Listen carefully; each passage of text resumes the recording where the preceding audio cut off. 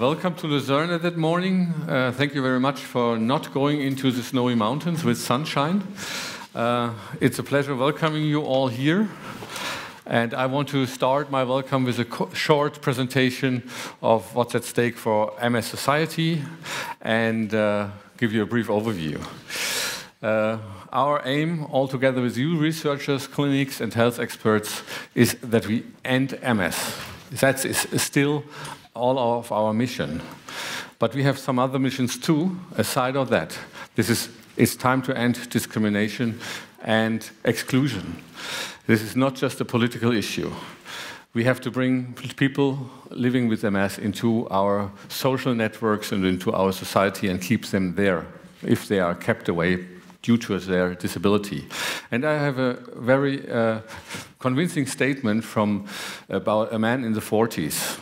I never once thought I would be in my 40s, living with a chronic illness, surviving from social security because my disease progression forced me out of a career I loved, staying home much of the time because of mobility and accessibility difficulties, requiring regular visits from a home healthcare nurse to help me manage everyday life, and losing friends left and right.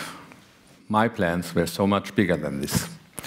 And this is, for us, it's really a commitment that we help people that are affected by MS in this way to stay in the middle of the society. And this is something, our mission is to change that to the better, for a real better quality of life and to end MS. And how do we do that together with you?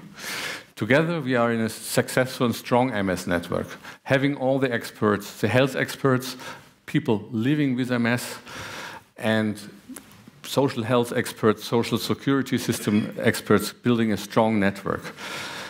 The researchers, even if it's difficult to fundraise, we could, due to our donors, support research with 11.2 million Swiss francs since 2010.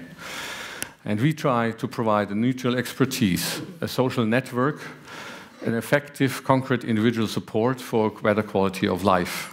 And that's measurable. Quality of life with MS. This is what most of you provide. Access to a state-of-the-art treatment and rehabilitation. This is a really strong and a very, very most important part of that. We try to support your work with supporting research, with a registry and a cohort study in Switzerland to know more about treatment options and a patient-reported outcome in the registry. We have the financial condition and social support situation. We do individual advocacy and counseling, helping to secure the financial basis of people who have the diagnosis and their families. This is not so easy because we have more and more people due to this renewal of the regulations who drop out of the system. Last year we had 800,000 Swiss francs to spend in direct aid for people who did not get support out of the system. This has doubled in the last 3 years. So there's a development that is calling for political action.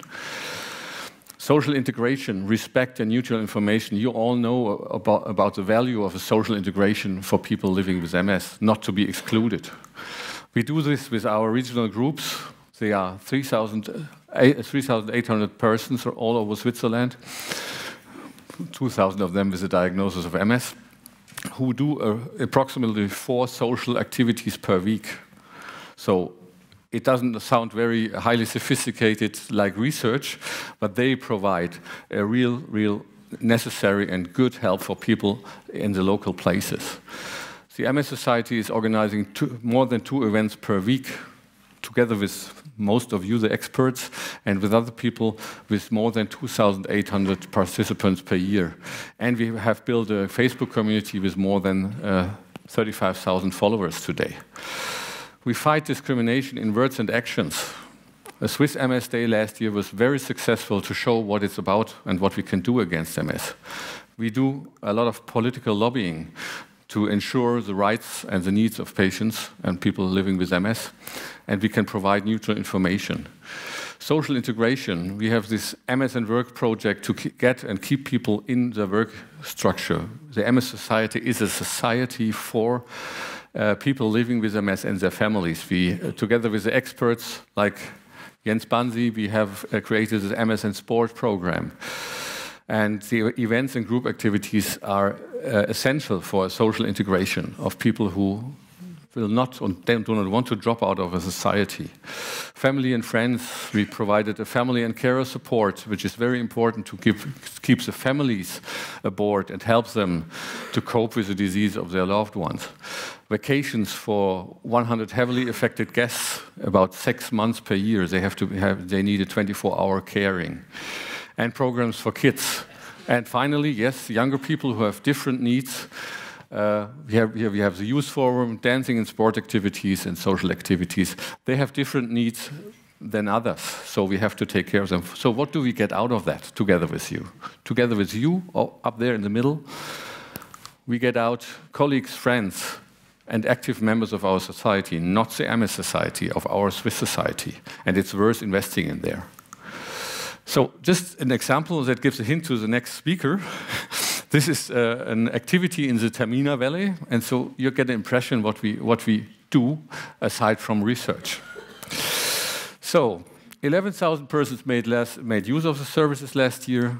We had 1,500 volunteers helping us, 15,000 members give us a strong voice, and 75,000 donors help us to deliver a support service that's neutral and independent. Without these donations, this would not be possible. We are not paid by the state.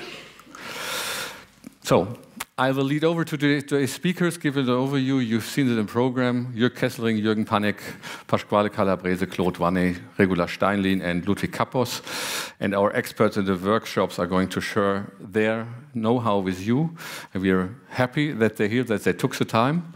And we ask you as participants to join our network, show your solidarity, share your expertise, and yes, we ask for your donation as well. So, finally, let me thank you, the Program Committee of the Scientific Advisory Board, the SAB, Britta Engelhardt, our President of the Scientific Advisory Board, and all the sponsors of the 19th State of the Art. You can see them here. Thank you very much. Without the sponsors, it would not be possible to have this in the KKL and to bring together all the experts. Thank you very much. And finally, I want to thank Lia Rusterholz and the team for organizing the State of the Art 2017. They did a great job up to here, and I think it's fantastic, the work they've been doing, not only in the background, many of you have been in contact. So, thank you very much, and I will end with this slide. Enjoy the day.